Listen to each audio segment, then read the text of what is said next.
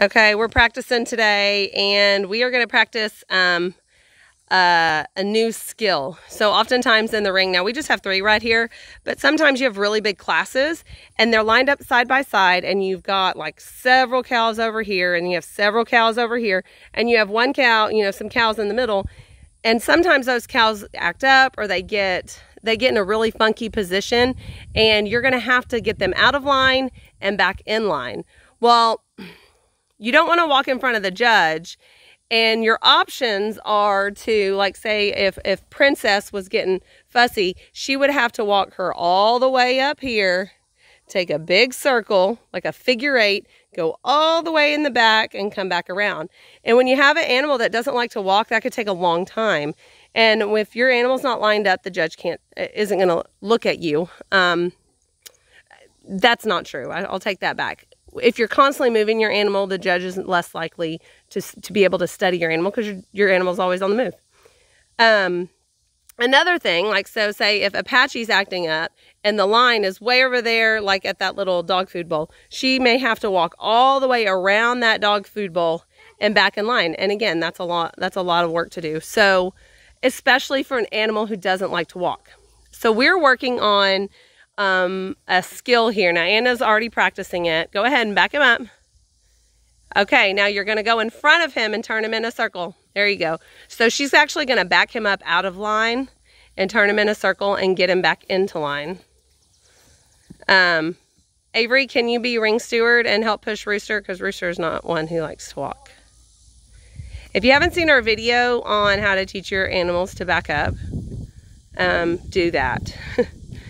Go watch our video. It's super important. All right, Allie, let's see if you can get Princess working on her back up. It's super important to teach your cows how to back up by verbal commands. So a lot of ours know how to back up just by verbal commands, and some of them don't. Now, Allie, you've got enough space to go the other way. Go ahead and just go the other way with her. There you go. Because if we're in the middle of the show, you don't want to be running into other cows or other heifers. Avery, will you please be ring steward? I know, but she's probably not going to want to walk anyway. You definitely don't want to be running into other animals. So if you can't get them into a really good position to walk in front of them and turn them in a circle, just walk the other way. Stay calm, Al.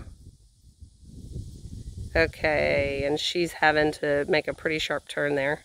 And this just takes a lot of practice for the cow and the animal and the child and the showman. All right, good job, Al. Give her scratches. She did a great job. Okay.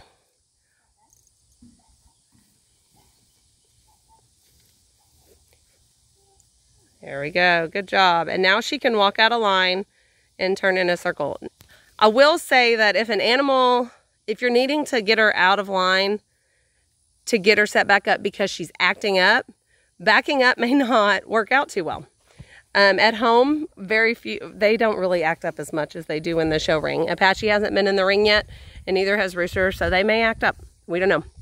They get really nervous when they get in the show ring sometimes. So that's a skill that we're working on, backing up whenever we're lined up side by side, and then making the circle behind the line and out of the view of the judge, not to where the judge can't see you, but so you don't get in between the judge and other animals. That's not good showmanship. You want every animal to get an equal amount of opportunity in front of the judge.